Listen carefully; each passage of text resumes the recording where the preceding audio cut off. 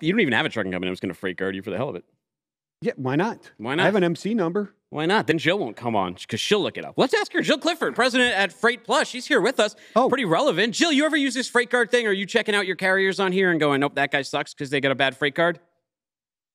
We do. We use Carrier 411. It's like the Yelp for truck drivers, right?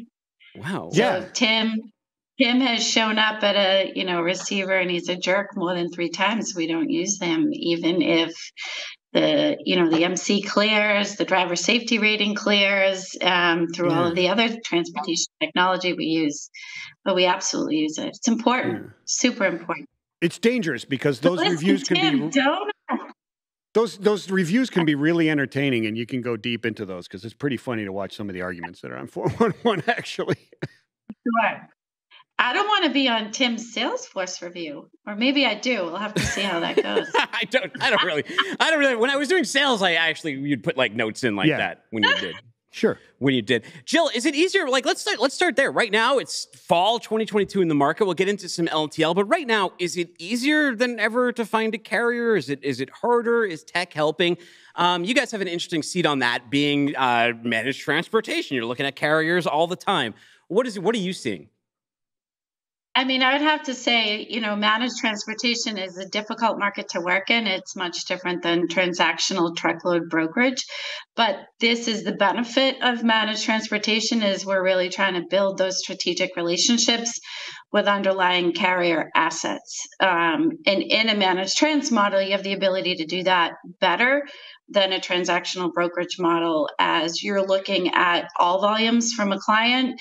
You're not transactionally out shopping for carrier rates at the load level. You're building those relationships. So, for us, capacity has loosened a bit. The spot market is, in some ways driving those contract rates down. But in the overall strategy of building strategic partnerships with carriers, I think we're in a good spot.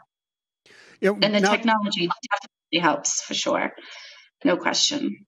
Yeah, good technology with that visibility for that capacity and the loads is really, really important. The other part of this, I would imagine, and hopefully you've got opinion on this, is the ability to manage different modes of transportation, LTL, truckload, intermodal as well, correct? Yeah, and we're in the global market too. So the visibility is key.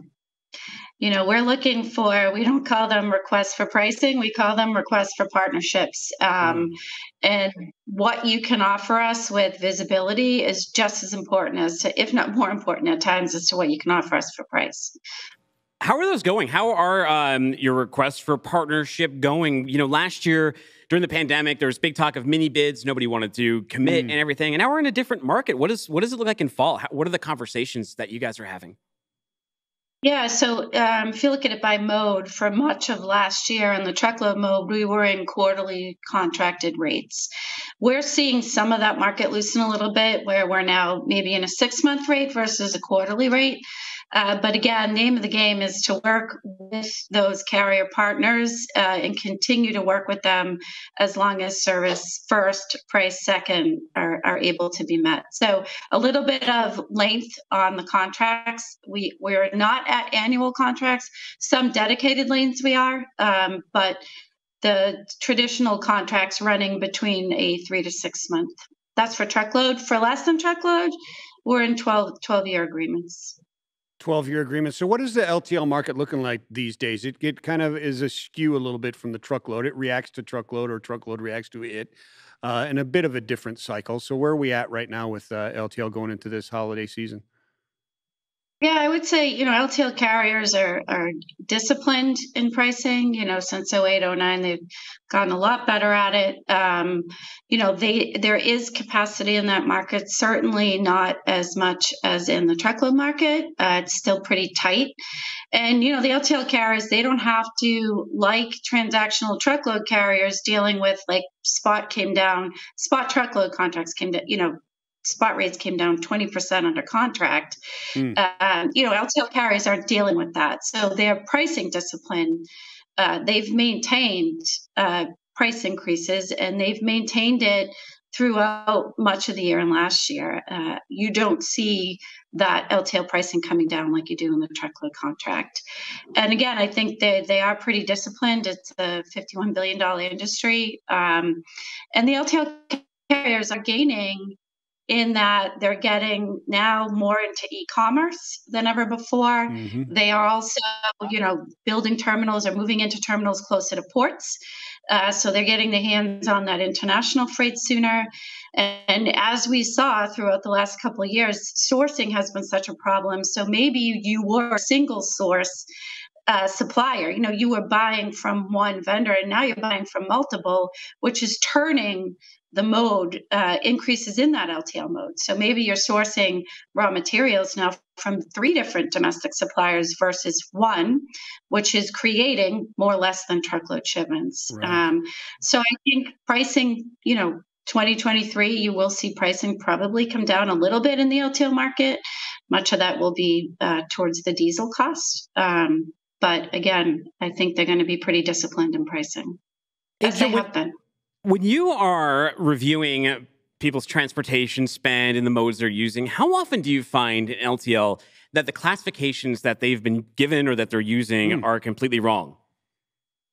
A lot. Yeah, a lot. And it's a big piece of the negotiation. The other problem is, shippers who can accurately class their items or their products are doing it at the SKU level, item level in an ERP, let's say, in an ERP system. And if they're shipping mixed pallets, what the carriers are after is the freight class as a shipping pallet, right? Most LTL shipments move on pallets. And so that can completely change when you actually put together a pallet of product. You may understand, you may looked up in the fast class SMC based on shipping soup, what your freight class should be and have an idea of maybe what the length, width, and height are. But when you put them on mixed pallets, that's really what they're after. And that's the work that we spend with shippers. There's a lot of shipper behavior that drives LTL carrier pricing and understanding what that is. We spend a lot of time educating shippers on how they're preparing freight, how they're treating carriers at pickup, how long they're retaining. And the other thing we're seeing in the LTL market that I've been at this since 1989, and it's new in our market, is LTL carriers. They used to take freight or take on customers that weren't actually great customers, but they would just raise the rate. They would say, all right, you're going to delay me a pickup, you're going to delay me a delivery. I'm going to make sure I accrue for that in the rate.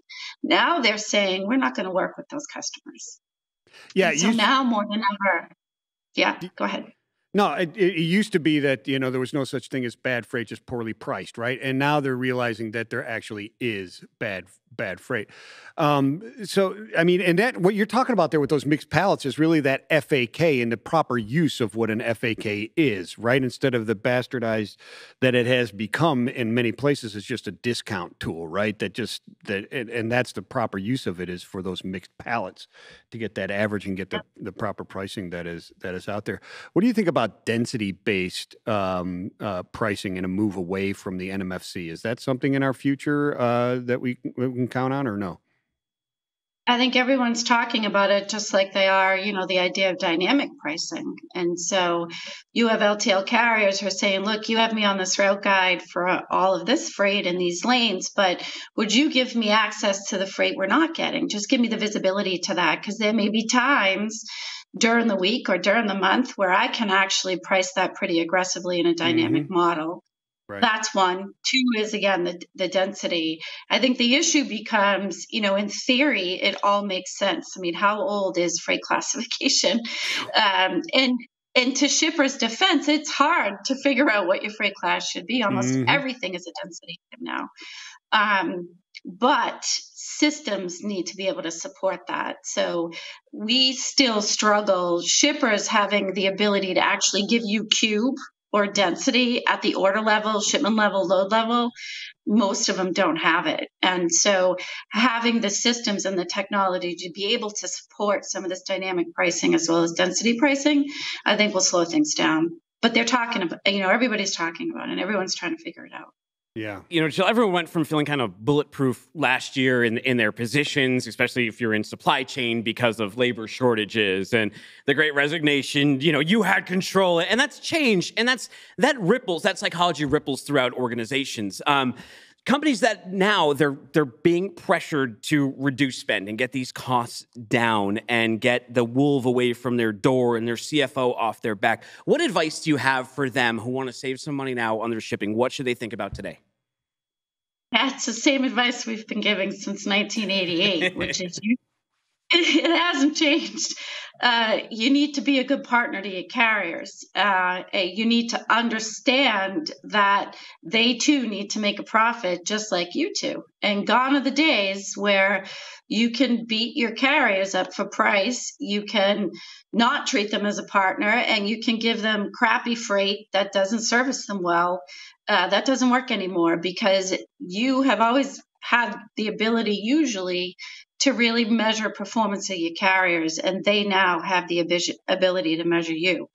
And I think the shift in the LTL carrier discipline and pricing, it's not really around gaining more revenue, it's gaining more profitable freight. Mm-hmm. And they've gotten really good at measuring what's profitable in their environment versus what isn't. And I think that's key for shippers. And we spend a lot of time with our clients really working through strategies, whether they're operational strategies at docks, whether they're data visibility strategies at the order level. What can you give us? When can you give it to us? You know, the more forecasting we can plan with LTL carrier, any mode for that matter. But, you know, these LTL carriers, if you can get them a forecast and you can plan ahead and they can plan ahead, you're going to alleviate higher prices every time. True words. And so, you know, it's always the same. Good market, bad market. You still have to create those relationships. And, you know, if you haven't really done that, you're worried about that, you want to be proactive before your CFO says, why are we losing so much money now? Or why isn't anything moving? Or have you looked at the spend? Go to a company like FreightPlus, have them look at it. The worst thing they're going to do is not find anything. That's right. Have them look at your stuff, see what they can do for you. Jill, thank you so much. So excited to have you back on the show. I really appreciate it. Yeah, thanks for having me. I appreciate it. Good to see you both. Take care. Right on. Thanks, Jill. Yeah. Interesting stuff. Totally different animal. Totally different animal. Used to work at that gang over there before I came over to this side of the house. Oh, that's Anyways. right.